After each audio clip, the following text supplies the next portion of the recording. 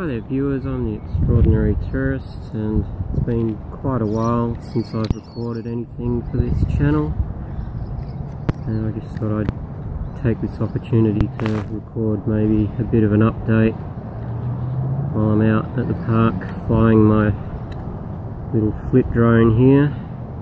I haven't flown this for probably years now, and I was just seeing how much battery was left in it once you charged it up again, and seeing whether it was still worth trying to keep going with this one. It's not a bad little drone. It can sort of maintain its position. If you want to use it as like a second angle camera, you can sort of send it up in the sky and it will hold its position for a little bit. It's not very stable, so you'll see it jumping around a bit. Might put a bit of footage in so you can see it, and it will record video for about 5 minutes straight before it runs out of battery. But if you get a good still day, which today is about as still as what I've ever usually gotten, and it's still been quite bumpy, so it might be something I continue to use. It's just easier to carry around because it just all folds down to this nice little rectangle thing that you can just carry around in your pocket, and all the controls just work off your phone. So it's one of the reasons why I like it. I just wish it was a lot more stable and you could literally send it up in the sky and sort of point it in a direction and forget it, like you can a little bit with some of the DJI drones. But this one you have to keep an eye on it just in case the wind gets to it or something along those lines. But anyway, you're getting this weird angle because I'm in Gawler's, what I call Gawler's Beginners Skate Park, which is completely, it's our old skate park, and it's just like the flat concrete that's left here. But it's still an awesome place just to skate around. So obviously the concrete is so smooth and good, and it's just great to do flat ground stuff on. But this is like only the second time I've been on my board since probably January of this year, and I haven't been making skate videos, or any videos for that matter, because of a couple, like a foot injury, or both feet injury if you like, that I've been carrying, which I don't really know what's from. I think it's just general strain on my feet from skating maybe. But it hasn't, it's just been like a pain in the top of both my feet, more so in my ollie foot than in my other foot, like the back foot that I pop ollies with. And I just thought maybe if I just give it a rest, it'd eventually sort of heal up and I could get back to skating.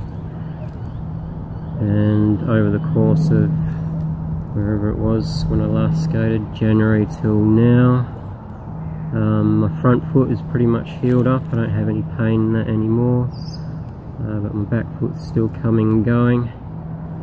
But I think I'm going to try and get back into skating anyway, and just sort of do really low impact stuff with that. It's been a different pain in my sort of ollie foot, and you can imagine to describe it, it's like if I put a lot of pressure on it, it's like sort of, if you imagine that's my foot and these are the spaces between my toes, if I put a lot of pressure on here I get like a pain in between my toe here, and it's like if I took my finger and just really pushed down in between my toe. It's really quite painful when it happens, but it comes and goes, and it doesn't affect me walking around at all. It's just more for impact that it becomes a problem. But I've sort of been skating around in my last session, and it's been okay. I've got a new board set up, which I've got here. This is my Board Pusher square nose retro deck, which I put my titanium trucks on that I had on my other setup, which are really light. I did have some sieve trucks on here, I think they were, and they were very heavy, so I swapped them out. And we've got mini logo wheels, 101A, and I think they're 60mm, which makes them a little more shock absorbent, and actually this whole setup is less pressure on my back foot than what my old one was, so I don't know if it's just because the board's new and it's got a bit more give in it, whereas my other board was getting on for about 5 or 6 years old and was getting quite hard and probably well overdue for swapping out, whereas this board here is only maybe a couple of years old at most and barely skated, so it's still got a lot of pop left in it. Anyway, this setup's been pretty good, I'm quite liking it. The bigger wheels are really good, they roll much better than what my smaller 52mm ones did.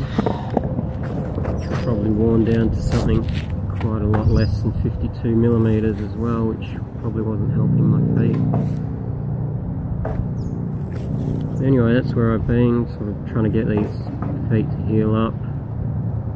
One of them's there, the other one's not quite. It's better, but it still sort of comes and goes, and I don't think it's really going to get much better. And people have sort of suggested for me to wear really good shoes, and I do. I haven't found shoes better than these things, the ES whatever they are, the sort of original OG 90s ES shoes. They've got a name, I can't remember what it is, but they're about the best skate shoe I've come across at all, because all the new ones don't have enough sole or padding in them, and they really don't do anything for my feet at all. I've tried newer shoes, like some of the more modern skate shoes, and they just don't cut it for me. All these modern skaters seem to like board feel, so they go for fairly thin soles, and I'm not into that at all. As soon as I hear a shoe's got good board feel, then I know it's going to be no good.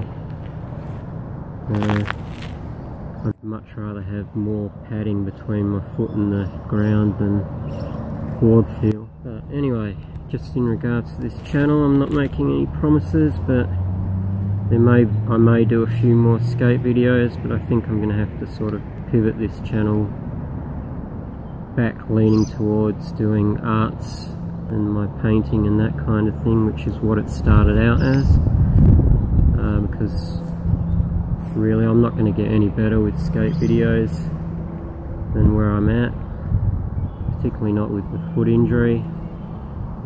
So I'll maybe conclude a bit of skating here and there in each video, but it's not going to be the focus. I think maybe go back to doing the art and animation and all that stuff as the main focus of these videos. But that's not to say I'm going to get back into a schedule. This could be a video that I post and then you don't see me for the next 6 months, so who knows. Still trying to work all that out.